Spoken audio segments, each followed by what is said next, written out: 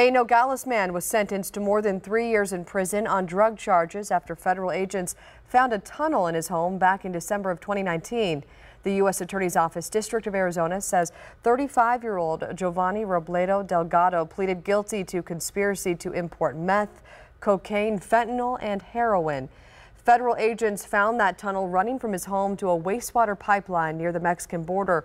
Robledo Delgado told agents he built that tunnel to receive drug packages that flowed through the pipeline. He also said he was paid $3,000 for each smuggling attempt.